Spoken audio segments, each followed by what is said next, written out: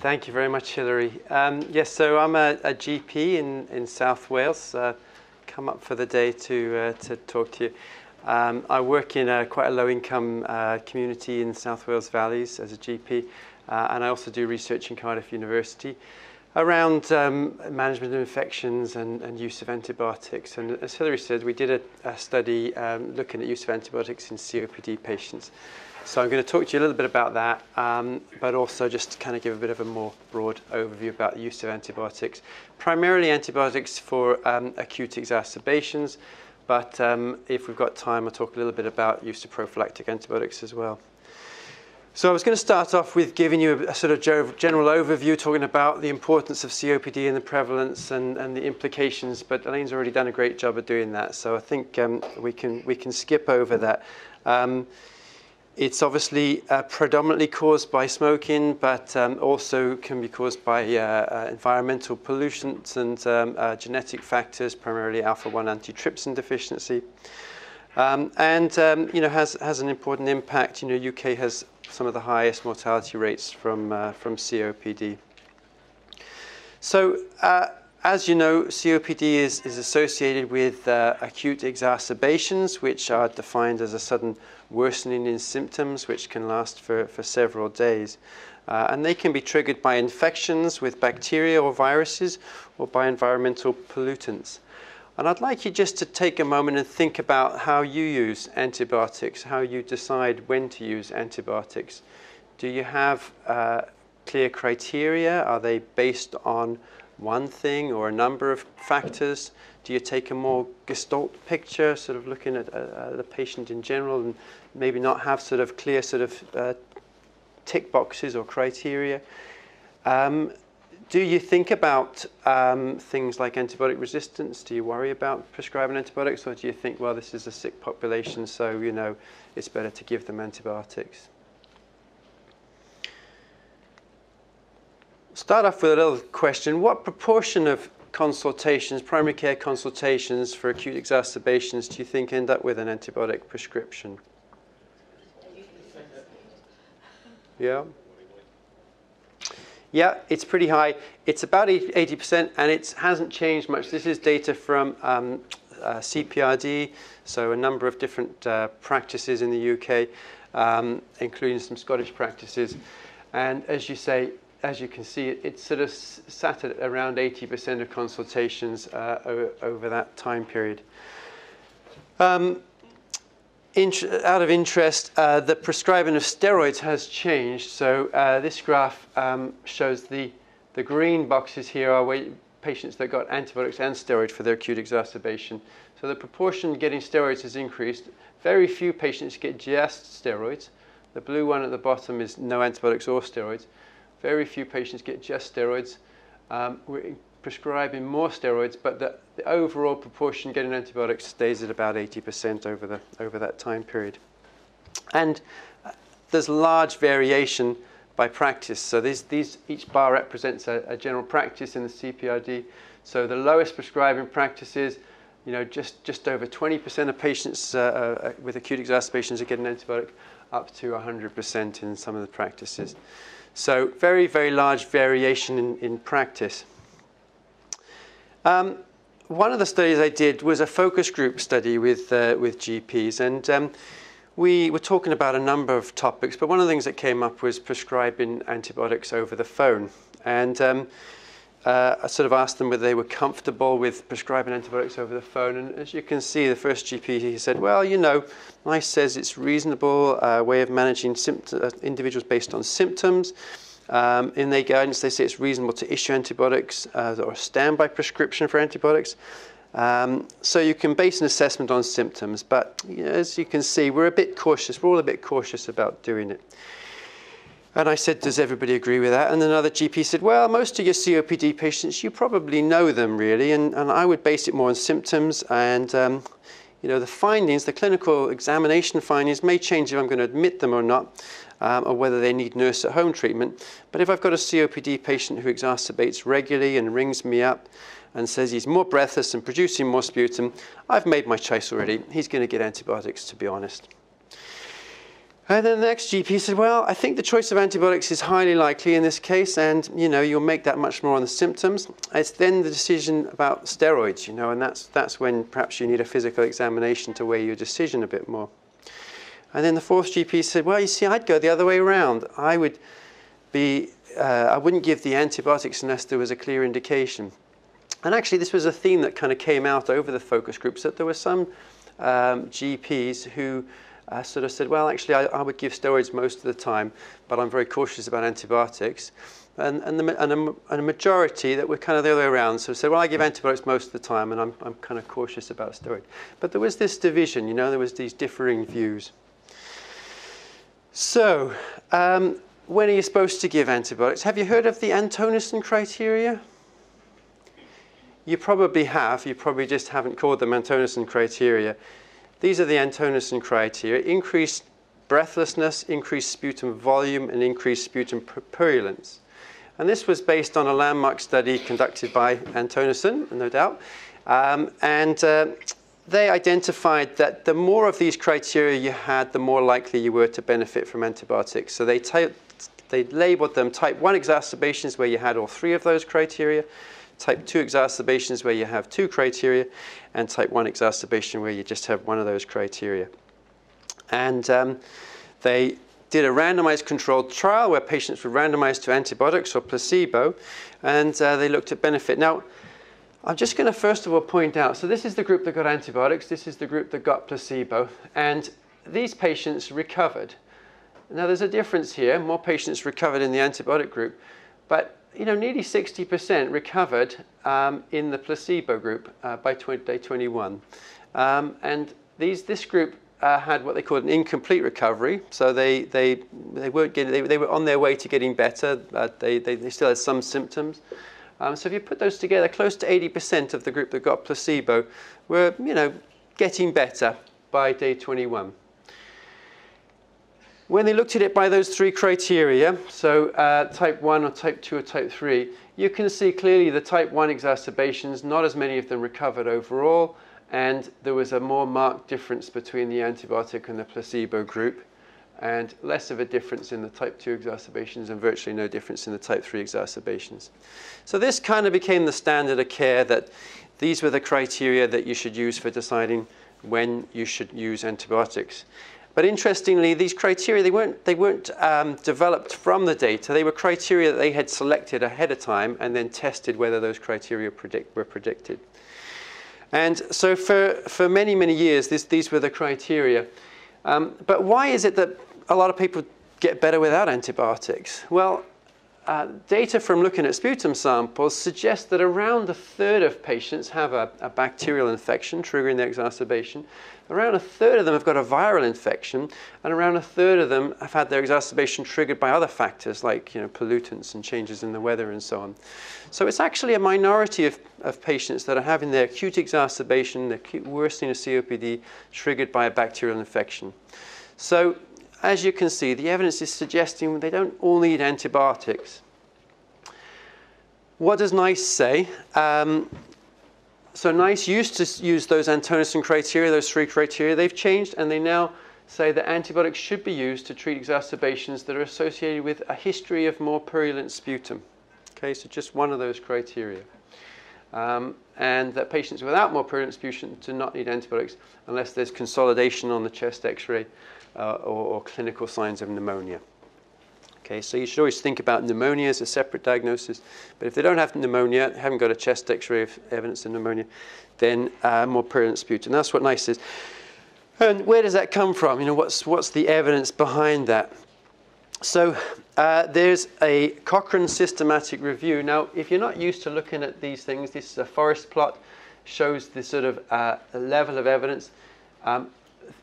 The markers to this side show that antibiotics are better, and if it crosses the line, then it's not a significant effect. Now, overall, so the overall effect of antibiotics is shown here, but they've been divided into 3 different groups. So the bottom group here is use of antibiotics in the intensive care unit. In the middle here is use of antibiotics in inpatients, and the top here is outpatients, or patients in the community. And basically, if we think about use of antibiotics in the community, this little diamond does fall to the right side of the line, and it's just significant. Basically, the where is it gone now? 0.75. So there's about a 25% reduction in 20 or 25% more people will get better if you use antibiotics overall. But that's the overall effect, and as we sort of have shown, not all patients benefit from antibiotics. So what we really want to do is to try and identify those patients that are going to get better, are going to benefit from antibiotics. So one of the studies that was on that thing, I think is probably one of the most useful studies. It's a more recent study. Some of the studies were quite old. Some of them were hospital outpatients rather than primary care. This was a study that was conducted in the primary care setting. It's a fairly recent study. And essentially, they randomized them to amoxicillin with clavulanate or placebo. And they looked at outcomes. And the primary outcome they looked at was cure by days 9 to 11. And as you can see, about 60% of patients in the placebo group were cured by day 9 to 11, and 74% in the antibiotic group. So a significant increase in cure rate. And if you count clinical success, which is either cure or getting better, you've got about 80%. So pretty high still in the placebo group versus 90% in the amoxicillin clavulanate group. Interestingly, in this study, they also found a difference in terms of the days to the next exacerbation. So patients who had a prescription, had a course of antibiotics, had a longer time period until their next exacerbation. So, good evidence that antibiotics are having an overall effect. But what was really interesting about this study is they went on and looked at who were the patients who had placebo but were still likely to get better. What were the predictors of getting better without antibiotics? And essentially, so you've got the three sort of Antonison criteria here. You've got increased breathlessness, increased volume, and increased purulence. And if you just look at these numbers here, as I'm sure you know, P less than 0.5 is considered significant. So these two are not significant. Increased dyspnea and increased sputum volume don't predict you getting better without antibiotics or not getting better without antibiotics. But the sputum purulence does. So sputum purulence is the thing that sort of predicts the benefit from antibiotics. But also interestingly, they measured CRP levels, and they found that measuring CRP in a CRP greater than 40 was also predictive of benefit from antibiotics. Okay, so those are the two main predictors that came out in that study. Now, another recent study looking at outpatient treatment again, and this was they were using doxycycline, and they were particularly interested in that effect on time to next exacerbation. And essentially, what this graph shows is that there was no difference in the groups. So in this study, there wasn't really any evidence that taking a course of antibiotics prolongs your time to next exacerbation. And this is just showing that when they looked at it by different subgroups, by age, by COPD status, smoking status, they didn't find any groups that benefited. So coming back to CRP, C-reactive protein, as you probably know, CRP is an inflammatory marker, and it is now increasingly available as a point-of-care test. You can get devices. This is the device that we used in our study. It's a desktop machine about this big. You can now get handheld devices. They're sort of coming down in size and price and becoming more available. Does anybody have CRP point-of-care testing in their practice? No. I suspect it's going to be starting to come in the near future. It's increasingly been shown as a useful tool for sort of this antibiotic stewardship. But there wasn't much evidence. There was evidence in sort of acute cough, not in COPD patients, but there wasn't really much evidence as to whether this was a useful tool in patients with COPD. So we did a study which we called PACE, looking at whether using a point-of-care test, a CRP point-of-care test, was helpful in patients with acute exacerbations of COPD in primary care. And these are preliminary results, so please don't sort of publish them, broadcast them, tweet them, or anything like that, because they haven't been through peer review or been published yet.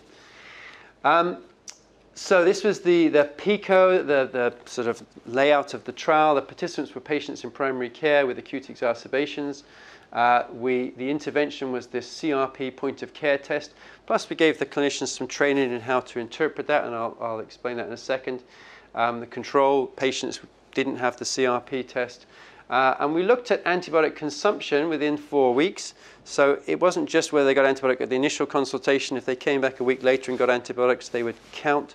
But also we wanted to, we were aiming to reduce overall antibiotic use, but not at the expense of harming patients. So we looked at what we call COPD health status at 2 weeks point to make sure that we weren't making patients worse off by withholding antibiotics. And this is a sort of summary of the guidance that we gave. So we said if the CRP is less than 20, then antibiotics are unlikely to be beneficial. You should still use your clinical assessment. Clearly, if the patient's got evidence of consolidation or something, they're clinically very unwell, you should treat them accordingly. But by and large, if they've got a CRP less than 20, you shouldn't be giving them antibiotics. If they've got a CRP greater than 40, then antibiotics are more likely to be beneficial. Unless you've got a clear reason why you think the CRP is raised for some other reason, then you should definitely be considering antibiotics. There's always, with CRP, is always a bit of a middle range where it's probably less helpful and you need to be guided by other things. And of course, as we've already said, sputum purulence is probably the most useful thing. So in that middle range, we suggest that you use your clinical assessment in addition to the CRP.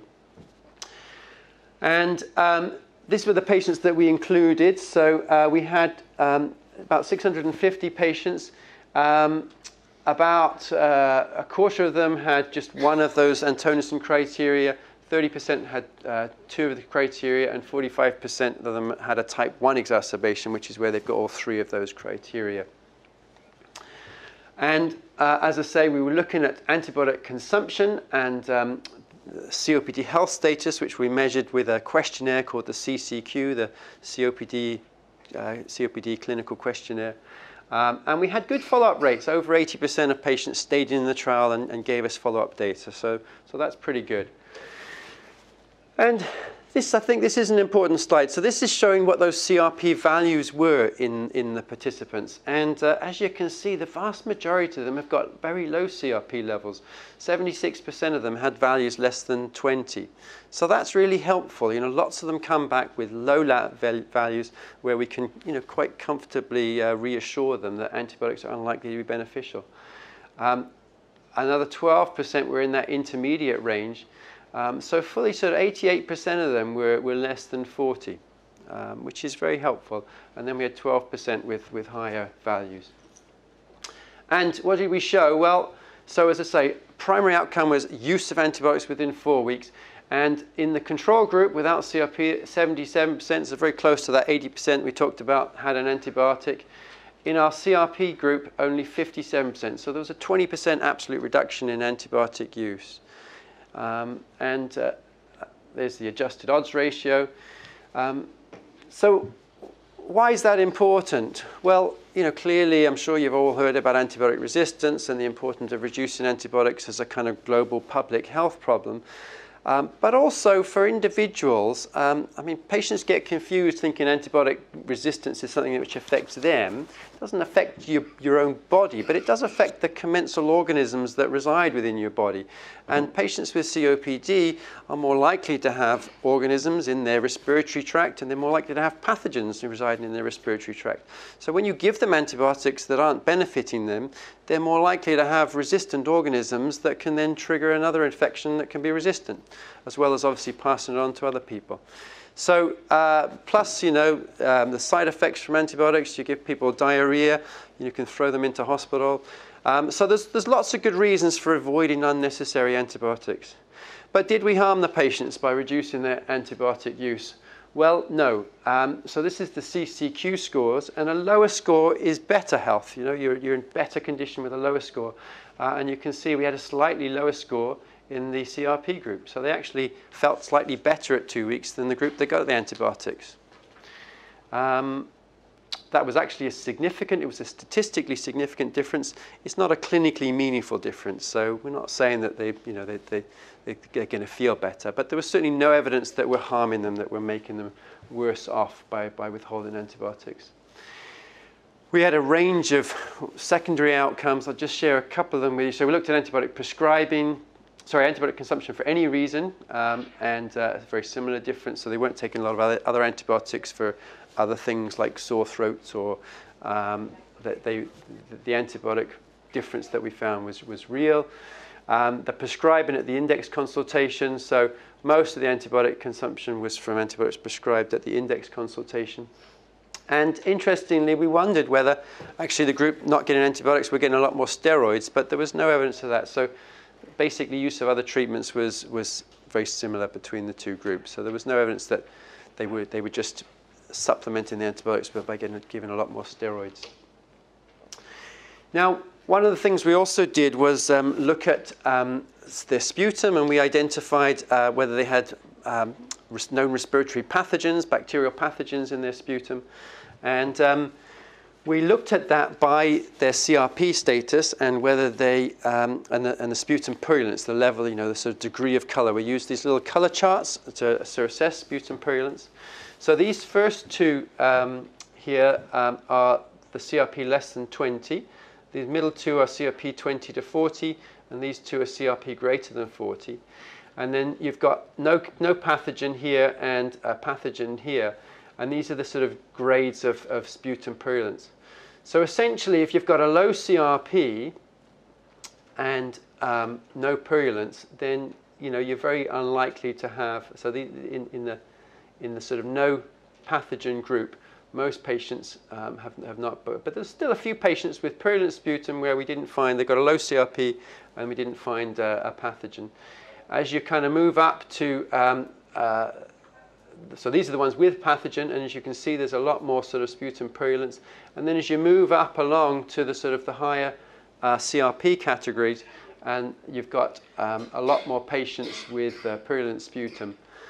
So you can see there's a nice interaction there. So again, backing up that previous study, that both CRP and purulence seem to sort of independently predict response to antibiotics and finding pathogens in the sputum. So that's talking about antibiotics for acute exacerbations. How am I doing for time? Yep. 5 minutes. Okay. Basically, the key messages are that antibiotics are not needed for all exacerbations. Most patients get better without antibiotics. And that you should be using the color or purulence of the sputum as a sort of key guide for prescribing antibiotics.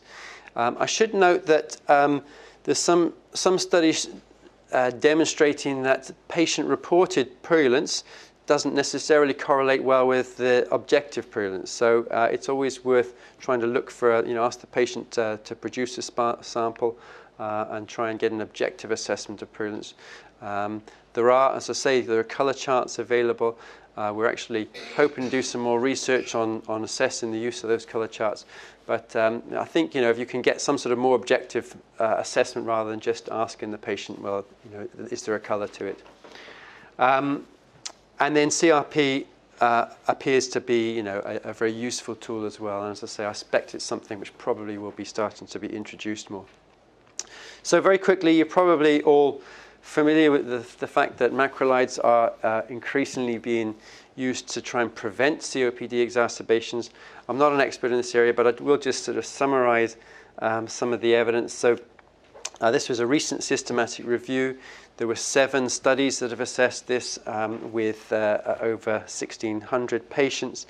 And again, this is one of those forest plots. So the overall, you can see this little diamond is a summary of these results, and it shows a benefit in terms of reduction in the number of people having an exacerbation in the follow-up for those on macrolide antibiotics.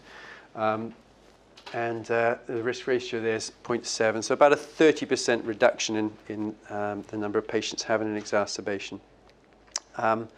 If you look at it by type of macrolide and duration of treatment, I guess the key finding here is that the longer duration treatments have more of an effect. So these were 6 to 12 months. The ones with 3 months were less significant.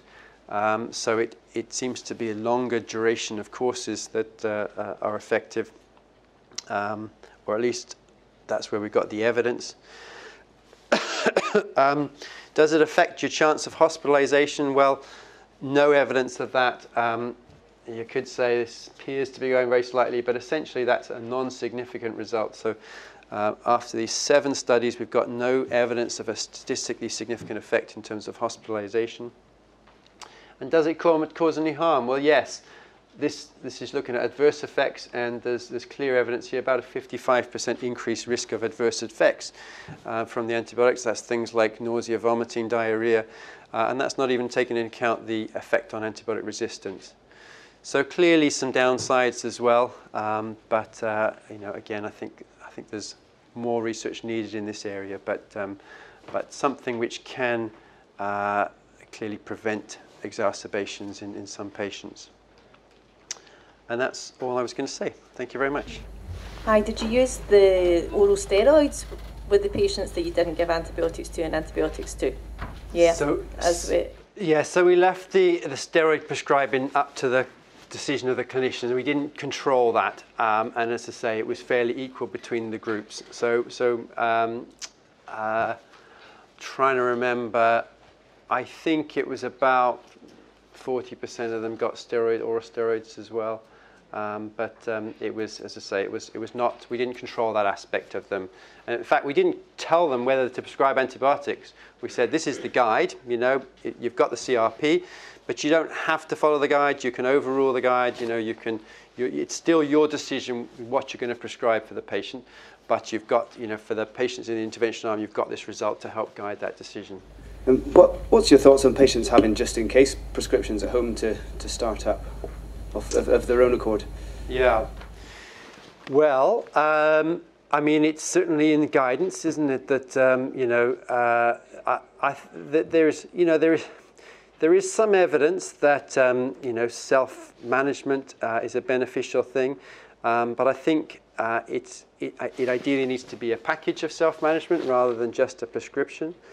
There's precious little evidence that just giving people prescriptions to keep at home actually makes a difference, despite the fact that it's recommended, which, obviously, if we can reduce hospital admissions, that's important for patients and important for costs and so on. So I think it does have a role. As I sort of hinted at earlier, we're hoping to do some more research looking at whether, giving patients antibiotics to keep at home along with sputum color chart guides will be beneficial.